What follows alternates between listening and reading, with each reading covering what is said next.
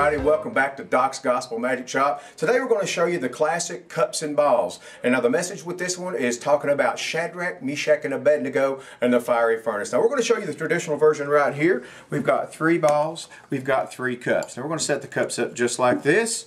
We're going to take that first ball, place it on the middle cup. We're going to cover that over, and just like that, the ball drops to the bottom. That's 1 down and 2 to go. We'll take that second ball, place it up there, cover it over, and like that, there's the second ball to the bottom. We have 1 more. Now this is where we put the ball right here in our pocket, just like that. Now we cover that up, and if you'll notice, there's the 3rd ball right back again. But just wait till you get this home. There's a surprise ending, and you won't believe it. Only here at Doc's Gospel Magic Shop.